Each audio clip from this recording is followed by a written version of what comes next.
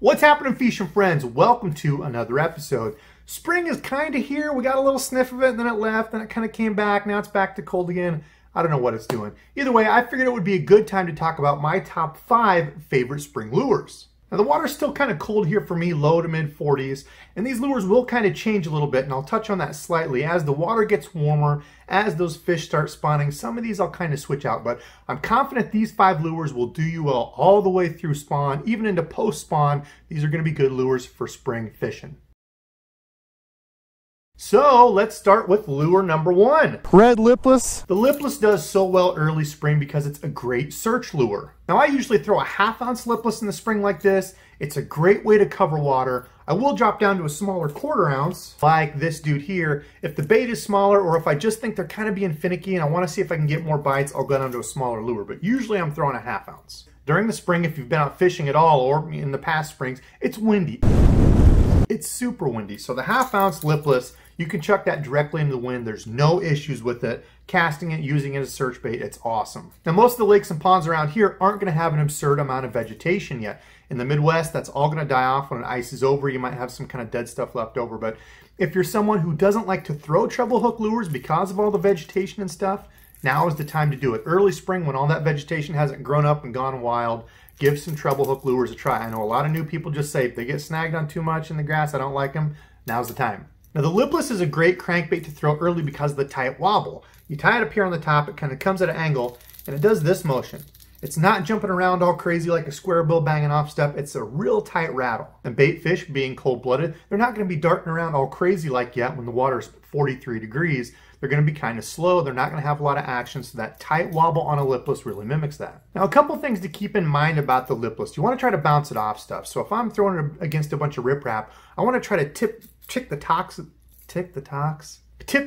those rocks. You know, that little extra motion, something bouncing off. A lot of times that'll get the bass to react. Same thing if you're around big logs. The lipless actually comes over big logs really well because it's nose down. So when you hit it, it's usually going to come off that way. So don't be afraid of big trees. If you've got a little bit of vegetation growing, you know, somewhere where it's warmer now, don't be afraid to kind of get it stuck in there and pop it out and keep going with it. That kind of different motion instead of just a steady retrieve can often get you more bites. You also want to remember that early spring bass are going to congregate in feeding spots. So if you've got a big lake, you know, they're coming from that deep water to those main points, secondary points, as they're moving their way back, you know, up those creek arms, those little pockets to go spawn. Now you also want to make sure you're really picking that apart so you're not just standing in one spot fishing, move 30 yards down fish, move 30 yards down fish. If you find a spot where there are fish, more than likely there are going to be a lot more there. So don't be afraid to hit that spot from different angles, different ways.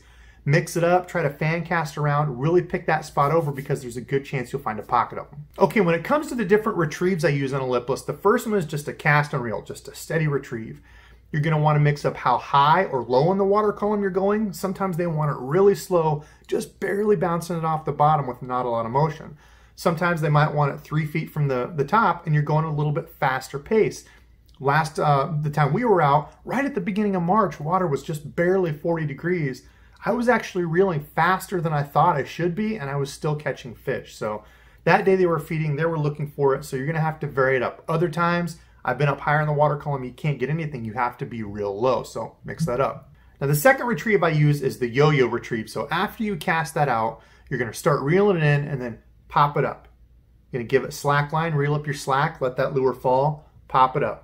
Reel up your slack line, pop it up. So you're moving that lipless with the rod and just reeling up your slack line. You can do the same, pulling it to the side or pulling it up, whichever you prefer, but it's gonna be that yo-yo. So it comes up and then you let it just kind of flutter down, pull it up, it vibrates, let it go down, the yo-yo retrieve. Now, third, if you're in a boat, you can also fish it almost like a jig, jigging it straight up and down or jigging it off the bottom. From the bank, when you let it sit on the bottom and jig it, oftentimes that's gonna end up in a snag. So I personally don't use that a lot. You can, I still know bank guys that do, but usually I stick to those first 2. When it comes to the colors, again, red is killer. I didn't believe in that until the past few years, but it's killer. That's a Booyah one knocker. It does great. That red or that Berkley War Pig. The red colors do awesome, you know, to mimic that red craw early in the spring. But I also like just a white shad color. That was what I threw for the longest time. That one does really good. That's kind of a sexy shad. Or a chrome or gold. That's just a regular old cotton cordell spot. One of the most, I'm going to say, underrated lipless crankbaits. They're cheap, so I think a lot of people turn away from them. But If you're just beating the banks, throwing these, you don't have to worry about losing them. You can get them for like $1 something, $2. They're cheap and they work. The cotton coil spot in like a silver or a gold. Okay, lure number 2. Let's stick with the search baits and talk about swim baits, specifically the paddle tail swim bait. I'm sure all of you have heard of a Kitech. Rage Swimmer looks almost like the same thing. One of my favorites, the Reaction Innovations Little Dipper or Skinny Dipper, just 2 different sizes. Heck, you could even move up to something like the Miyagi, another one of my favorites. Paddle tail swim baits are versatile. That's why they're one of my favorite spring lures. You know, as a kid, me and Pops used to throw those little 2-3 inch little swim baits, and man, everything will eat those. White bass, perch, crappie, bluegill, bass. You never know what you're going to catch on them, so it was something that I threw from a young age and gained confidence with. You've got to remember that in the spring, bass are feeding up, and of course, bait fish or car are going to be the 2 main things that they're eating, so something like this to mimic those bait fish does great in the spring. So if you're fishing a lake or a pond that's pretty open, not a lot of wood and stuff to get hung in, you can go with an open hook design like this. This is that 6th Sense Divine jig head. Love those. It's got the little screw on there, so you screw the swim bait on, it doesn't pull off very easy. Great for covering open water when you're not afraid of getting snagged. Now the good thing about these is they've got a better hookup ratio than what I'm going to show you next, and that can come in handy, especially in the spring when those fish are just kind of mouthing at it or grabbing at it. If they're not super aggressive, remember that water's cold, they're cold-blooded, so their metabolism isn't up, they're not acting all crazy yet, they're just kind of mouthing at it. That open hook can save you. Now on the flip side of that, let's say you're fishing a place that's got a bunch of rock or wood or grass, you're fishing an open hook like that and you keep getting snagged or you keep getting stuff stuck on it, you can go to a keel or belly weighted swim bait hook like this. You can see the weights here on the bottom, and it's weedless. You can just expose this like that and your finger goes right over it. So you don't have to worry about these getting hung up. They're actually pretty hard to get hung up, so that makes them great for beginners. When you're not getting this thing snagged all the time, you're gonna put it closer to cover. You're not as afraid to bring it over it, and sometimes that makes all the difference. If you're not close up in that cover, you're not getting bit. Okay, so retrieves on these. I like to go with that open hook design in the beginning of the year when there's not a lot of grass and stuff. A lot of the ponds and smaller lakes I fish around here are kind of a silty, kind of sandy, almost gravelly bottom. And you can run these type of swim baits right over the top of that. A real slow reeling it in, because when that water's cold, you just want to be slowly going across the bottom. So a slow retrieve for something like this works great when the water's cold. Now, as the water warms up, you can increase that speed as well. You might even go over to something like an underspin. This is just a little dude. This is a little 2.8 inch. I know a lot of people like those. When they see the fish are chasing real small bait fish, just over 2 inches, this is a great option. And that flash can sometimes make the difference between not really getting bit and getting bit, that little extra flash to bring them in. Now, the same as the lipless, you can also yo-yo these. When you've got a keel-weighted, a belly-weighted swim bait hook like this, you're not afraid of it hitting the bottom, so you can literally just kind of bring it up and hop it off the bottom. I know guys that do that too and have a lot of success. So you just kind of have to vary up the speeds, vary up your retrieve, and figure out what works for you in your water. Some places I've been slow dragging it, the past couple years, and it works amazing. Other places I try that and they don't want anything to do with it unless I'm kind of bouncing it. Play around with it, but remember, just like the lipless, bang it into stuff. So if you've got rocks, ticking it over the tops of those rocks, getting it real close to wood, don't be afraid to cover. The bass are going to be there. Now, when it comes to colors on these, I keep it pretty simple. In kind of dirty water, white is a great all-around color. On the river, I know guys that pretty much throw exclusively white around here. It works well, even that little dude. Places with shad, you can go with a shad color like this, kind of a silvery on top. It's got a white on bottom. That's another good one. Or, of course, a bluegill color for you folks that fish a lot of ponds like I do. This is the sungill color. Kitech has a sungill as well, but a green pumpkin, something to mimic bluegill, and that'll tear it up. Okay, moving on to lure number 3, the spinnerbait. This was truly my first confidence bait. As a young angler, there's so much out there, so many different retrieves, techniques, hook sizes. It can be overwhelming. So I often found myself just tying on one of these because you can just chuck it and wind it. And in doing so, I ended up putting a ton of time in with the spinnerbait, and you start to learn the spots where it works well and the spots where it doesn't work. Anytime you put a lot of time in with one particular bait, you learn it that much quicker. So the thing to remember with a spinnerbait is it's mimicking a school of fish. You've got the skirt with an action. You've got blades that are thumping and flashing. If you've got a trailer on there, you've got that thumping, moving water, another sort of action. So there's a lot going on with the spinnerbait. Now I know that makes some people not really want to throw a spinnerbait. It looks gaudy, but it's got a bunch of drawing power, a lot of vibration, a lot of flash, mimicking a small school of fish. So the thing that I learned pretty quick is you've got to have something to mask that. If it's a slick, calm day, bright bluebird skies, clear water, nothing's moving, you try throwing a spinnerbait, odds are you're probably not going to get a bunch of hits. Now, as you move from that clear water over into stained and dirty water, even if there's not a whole lot going on, oftentimes this will do it. You know, it's bringing those fish in where they can't see as far.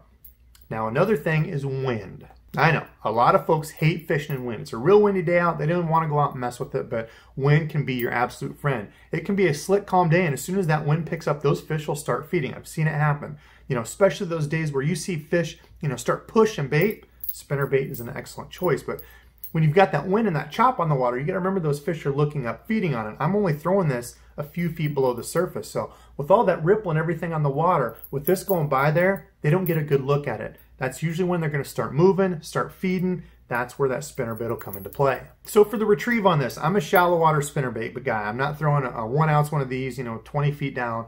I'm throwing this up in the shallows, usually only fishing it a few feet under the surface. So I'll start with just a steady retrieve, see what I can get.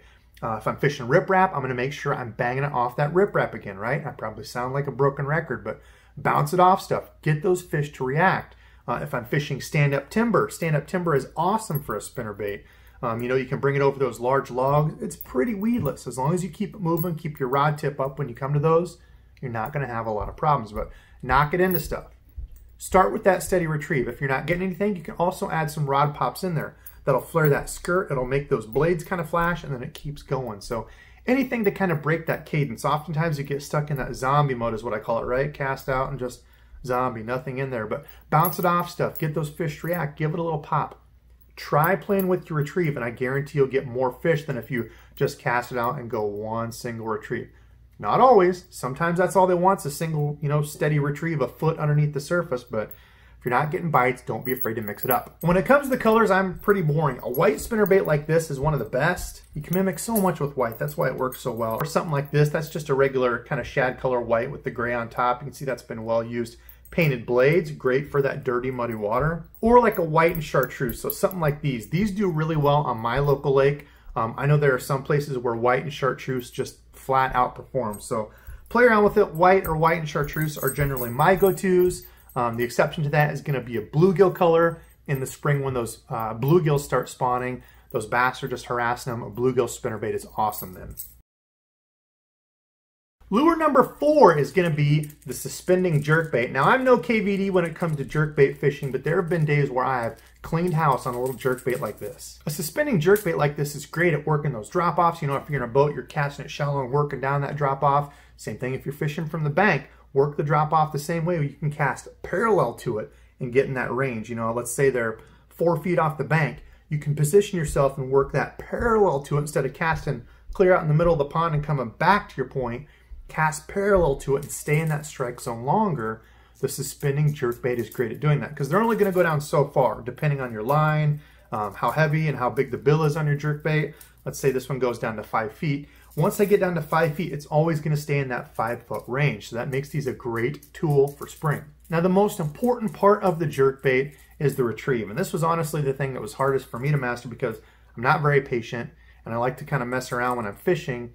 Once you get a retrieve that works for you, works for the fish that day dialed in, you want to try and mimic that as much as possible with a suspending jerkbait. I just suspended that sentence. So what do I really mean by dialing in that retrieve? So when the water is cold like it is now, low 40s, I'm not going to be real aggressive with it. You know, you'll see those shows where the pros are out there just continuing to go and go and go and go. It looks like they're getting a shake weight workout or something in. That's when those fish are really feeding, that water starts to warm up. But when it's still cold, you know, right at 40 degrees, it's going to be kind of gentle twitches and long pauses. So generally I'll go with a pop, pop, pause or a pop, pop, pop, pause. Those are going to be, my talking skills are subpar. Those are going to be the retrieves that I'm talking about. I'm moving the jerkbait with my rod, not the reel. So as I pop, pop, pop and let it pause, in that real cold water, I want to let that pause go longer. I might go maybe 5, 10, 15 seconds before I pause it again. With a suspending jerkbait, as you pop it, it's going to go crazy. So it's going to be like, psh, psh, psh, and then it's going to stall there. Suspending means that it doesn't float and it doesn't sink. So as soon as I stop moving it, it's literally going to just stall there. And that's what you want, a jerkbait that just stops dead. So you have to be careful after you do your popping motion. You're not going to be wanting to reel it in because you don't want it to go and kind of reel it in. Pop, pop, pop, and let it sit. Take up just a little bit of that slack line. Wait your 5, 10 seconds, whatever. Pop, pop, pop, and get on with it. But That's the biggest part of the jerkbait is you can't just, you know, reel it in. You can't just do some crazy stuff with it. A lot of times that cadence is the only thing that's going to get you the fish to bite. Okay, so when it comes to colors on the jerkbait, now remember the jerkbait is a sight feeding lure, so the fish need to be able to see it. I don't throw a jerkbait in real dirty, muddy water. To me, it's not really worth it. So clear to stained water is usually where I'm throwing a jerkbait. Now, if it's a lower light day, it's kind of cloudy, I'm going to go with something that's a solid color, something that will make a silhouette when those fish are looking up at it. So something like this, a pearl with purple back, or kind of like I guess that's a kind of a perch pattern, but white with like a green, a solid color. Now, as it gets sunnier, so sun comes out, it's a bright bluebird day, got a little bit of wind on the water, ooh, perfect time to throw a jerkbait. I might go to something with some flash on it. So this is like a silver blackback or a silver chartreuse. This is actually a clown color. Something that's gonna give flash. You can also go, not that one, with a more translucent color. So when it's sunny, if they don't really want that flash, you can go with something like this. This is probably my favorite Clearwater color. This is the Lucky Craft and that Ghost Minnow. Man, that kills, absolutely kills. And then something like this. This is a Berkley Cutter. You can see that lip, real small lip. This is for shallow, good for bank fishing in ponds. You know, you can see right through that very translucent color. So more translucent when it's real clear out, maybe something with a flash on the chrome, or a solid color when it's kind of low light. Okay, lure number 5, last but not least. It's small but mighty, yes, you probably know what it is, the Ned rig. And people are probably saying, what, Debo, really, a Ned rig? Why not a jig or something? Well, you can certainly go with the jig, or a shaky head, or a drop shot, something to fish the bottom. A lot of it's just going to boil down to personal preference. If you're more comfortable with the jig, it's going to fit the same role as something like this. But for me, man, the Ned rig is just such a fish catcher. I've got a lot of fun, you know, grab a spinning rod, some light line, and these are just a ton of fun. You catch a bunch of fish. I know you're going to catch bigger fish on a jig. I get it. But for me, when I'm fishing, I just want to go out and catch fish. It's tough. I need something to get a bite. It's hard to beat the Ned rig. Now, the Ned rig is also fun to me because you've got a lot of options. You know, when I first started throwing it, all the rage was just a regular TRD. One of those guys right there. Z-Man, they came out with the Elastec, and don't get me wrong, these things are killer. Still throw them. Green pumpkin's awesome. They straight up get bit, but these days you've got all kinds of different styles and things you can throw. You could go with something like this. That's a Reaction Innovation Smallie Beaver, a little 3.5-inch beaver bait. Looks super cool on an EWG Ned hood like that. You could go with something like one of those little tiny Kitex and put it on one of these little EWG Ned heads. You could go with the Strike King Ned Rage deal. I forget what the heck it's called, but I mean, they've got all kinds of stuff out now, and you've got a bunch of different options. So to me, that makes the Ned rig fun. Bunch of different plastics on it. Now, what makes it the Ned rig? Well, it's going to be that head. So that's the Z-Man Shrooms head. You can see it's kind of shaped like a mushroom there. Instead of having it be just, you know, a round ball at the front of it, where it's not going to stand up as more, that kind of flat nose allows it to come up and stay there. So that's been one of the big things with the Ned rig, is something that floats. Like these Z-Man stuff all float up. I know some people swear that if it's not a Z-Man, if it's not something that floats, you don't want to use it. I've had luck with both. I've had luck with just Senko's cut off. Just the regular TRD that does float. Try different stuff, see what works for you, but that's the deal. That Ned head with some sort of small, to me, a small finesse plastic on there to try and get those really finicky bass to bite. Now, up until a couple years ago, that was all I used, that Z-Man Shroom head and open hook design, but if you're a bank angler, you'll soon find that things with an exposed hook often don't play well with the places that you fish. So, a couple years ago, I started using these. There's a bunch of different kinds of these on the market now. An EWG Ned head. It's got that EWG hook, but it's got that same Ned head on it, that mushroom type head, and that allows you to do this. Set up your Ned rig that is 100% weedless. You don't have to worry about doing some crazy combobulation to try to make it weedless. It's just like an EWG hook with the Texas rig, completely weedless, and man, I tell you what, this has saved me a ton of headaches. So check out the Lift to Jig stuff. They've got some good ones. Like I said, there's a bunch of different big bite baits. Flatlands Tackle, I use their stuff like that. Bunch of different types on the market now, but for a weedless Ned rig, man, it is deadly. So how am I retrieving the Ned rig? Well, to me, it's just going to be a pop, pop, moving it with the rod, not the reel. Pop, pop, pop, and letting it sit. When the water's real cold like this, I was out a few weeks ago, still had snow on the ground. The only thing I could catch them on was the Ned rig. Again, it was a pop, pop, let that lure sit, let it soak. I was letting it sit for 5, 10, 15 seconds before I moved it again. Then give it a pop, pop, pop, let it sit. You know, I'm not going crazy with it. I have had times where I've cast it and just kind of reeled it in slowly on the bottom, moving it the whole time, and I've had luck that way too. But When you're in rocks and stuff, keeping your rod tip up and just pop, pop, pop, kind of keeping a semi-tight line so it's not falling down in all those big rocks, trying to keep it on top of that as much as possible. Little light pops the rod, moving it with the rod, and you're just reeling up your slack with the reel, that's all. Colors, if I had to choose only one, it would be just a regular green pumpkin like that Finesse TRD. Green pumpkin, in my opinion, is the best all-around color with that. I don't know why, I've had the best luck with it. Now, dropping all my stuff here. When you get to really dirty water, muddy water, something like a black or a black and purple, June bug, black with a little bit of flake in it, a real dark color to make a silhouette down there does really well when the water starts to get muddy, or something that's bright, so you go like a green pumpkin with chartreuse on it. Now the last color that I'll touch on is this. This is a Z-Man, it's called The Deal. It was actually some of you subscribed fishing friends out there that told me to pick this one up, and I'm glad I did. So on the top, it's like a brownish, kind of green pumpkinish there. Hopefully that's showing up.